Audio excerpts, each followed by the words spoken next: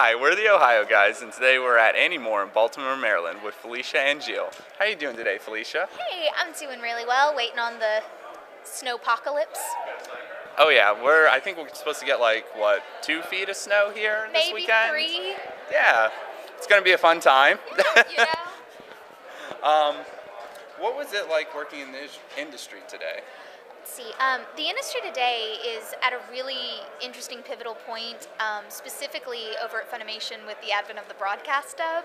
So we're getting things out much more quickly than I think I've ever even thought that we could, being a fan back in the day. So it's been hectic and a little stressful, but super exciting, and I'm really interested to see how things are going to progress over the next few years. It's definitely awesome. They're definitely pioneers into a whole new way of dubbing, essentially. Yep, we're at the ground floor of it, kind of being guinea pigs, but it all is working out. So That's awesome to hear. What would you say was one of your favorite animes that you've worked on? that I've worked on. I've always got to go back to this one because it gets very little play. Is The Rolling Girls, which was a broadcast dub back last January with Colleen Clinkenbeard and Clifford Chapin directing, and it's just super fun. It's got a ton of heart. It's a coming-of-age road trip story, and it just was super sweet and sparkly, and I loved it. Awesome. What was it like working on Assassination Classroom?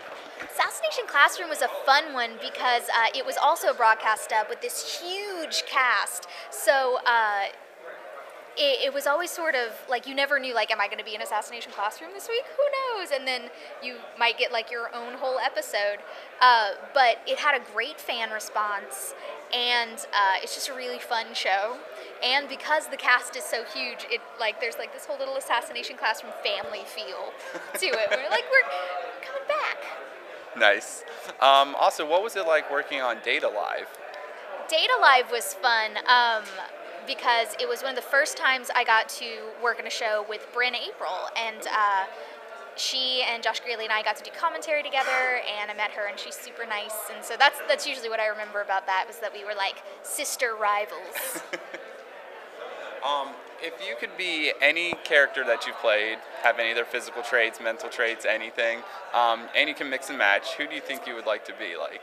Oh, if I could mix and match, Well, I'd like the Supreme Kai of Time's power over time. That'd be great. Let's see, personality traits, I think I might have to borrow from Asuka from Senran Kagura, just her can-do positivity.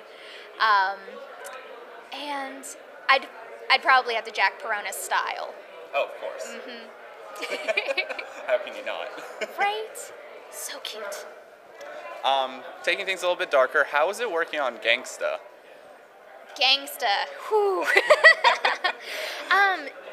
It was kind of intense. It was really cool though, and it was a role. Alex was just a character that I hadn't really gotten to play before, that specific type. And there was a lot of screaming, a lot of crying, a lot of ghost pimp in that show.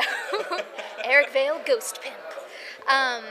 But I really loved the story that it had to tell, and I loved that it was able to bring sort of that darkness without exploitation.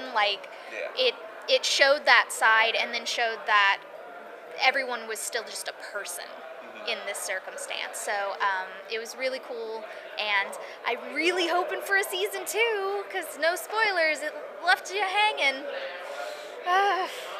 That's what I've heard. It's one I still have to check out myself. I've been meaning to. Yeah, make it happen. And Brandon Potter and Ian Sinclair are fantastic in it as the Benny Ra boys, so it's pretty good. Definitely have to check it out soon. What was it like working on High School DxD? That one was really fun. That was actually my very first role ever at Funimation. Okay. I came in, and from my first audition was for DxD. Colleen Clinkenbeard gave me Yuma/Rainair, and so I always look back and remember just how incredibly nervous I was.